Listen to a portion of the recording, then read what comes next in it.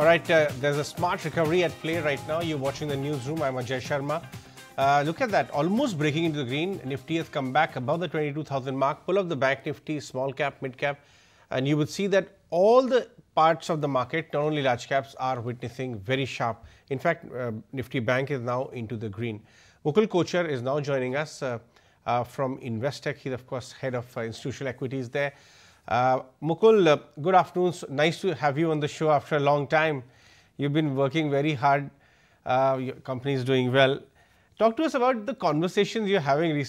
I'll come to your very interesting note which you put out, high frequency data story in charts. But just anecdotally, you must be interacting with a lot of clients lately, and top of the mind is elections.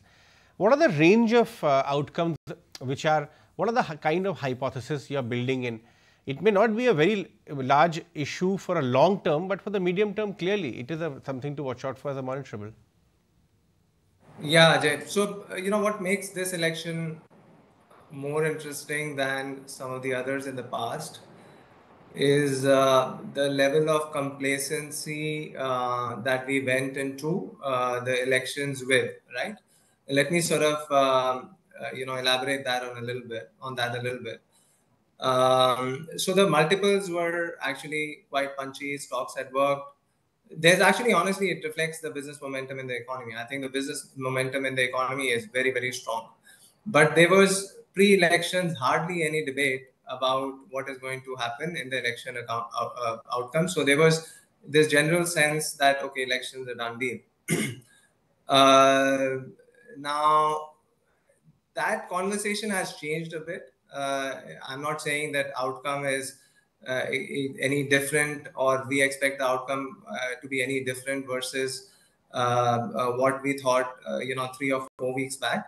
Having said that, the range of outcomes, if the election does give you a surprise, is so steep. So at one end we are looking at maybe 10 to 20% downside, depends upon who you speak to, and on the other hand, upside is, if is going to be fairly muted, or there's going to be somewhat there if outcome is as expected, because that's largely priced in, right? So even though the probability of a negative or a disappointment in the election for the markets is very, very low, the outcome or the impact is going to be so severe that everybody today has stood up and started paying attention to what's happening to election-related news flow. So there is a definite change versus 3 weeks back to our conversation around this. Right. Now, where does you made a very interesting point about the business momentum in the economy. You also speak with the scores of companies of all shapes and sizes. One view is that, this earnings season we are seeing that the top line growth is not very healthy across sectors. Only certain sectors are showing top line growth, and the margin expansion, which last few quarters they were showing because of lower commodity prices, may be also at risk in the coming quarters. So what have you made of the earnings, and also this business momentum which you are referring to, how will it translate to earnings in the next few quarters? So let me first talk about the business momentum, and then I'll address the earnings question. Ajay, both are good questions, right? So when we speak about the economy today, you cannot isolate, a very major global economic event that happened 2 years ago, which is COVID, right? So COVID, created substantial stress in household savings across the world globally. In the US, the federal government ran massive deficits to supplement those savings, so the consumer is very strong. In India, we did nothing like that. So the consumer obviously is still feeling the brunt of what happened during COVID. However, when we are forward-looking, outlook is exceptionally sort of good here, right? So the consumer is recovering. In pockets, the consumer is good. Two-wheeler sales have been exceptional, even though they're off pre-COVID. Where we derive our optimism from is the nascent shoots and private capex cycle. And Ajay, I remember I spoke about this in your last show as well. We expect the private capex cycle to be exceptionally strong over the next 3 to 5 years. This is, if the current dispensation continue and there's stability, and we expect the private capex momentum to be exceptionally strong, and that is predicated on the fact that BSE 500 earnings have been very, very strong over the last 3 to 5 years. So post-COVID, pre-COVID earnings, BSE 500 were 4 to 5 trillion. In FY25, we expect that same earning for BSE 500 to be 14.5 trillion rupees. Our analysis also reveals that the private companies have a tendency to invest whatever PAT they make or whatever profit they make back into capex. So we expect almost 7 to 8 trillion rupees of incremental private capex to come into the economy, which is not a small number. This is $100 billion. It is also roughly 70 to 80% of the base central government capex that we do in every year.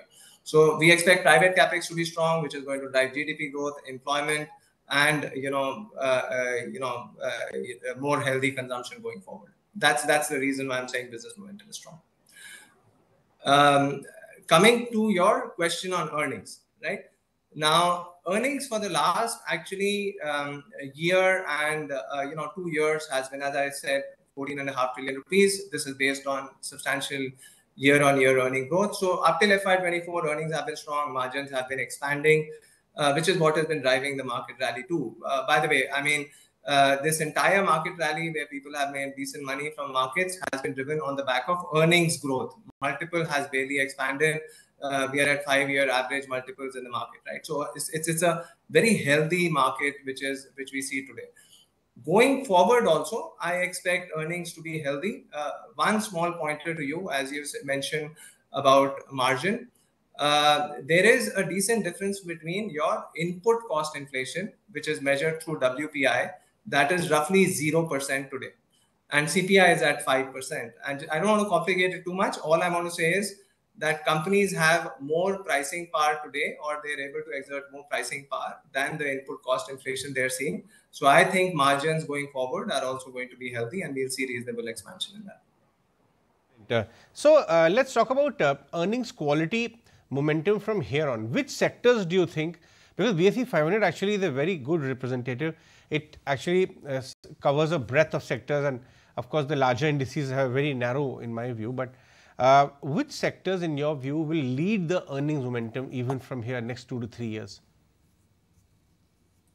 Yeah, that's again a good question. So we're very bullish on financials, Ajay.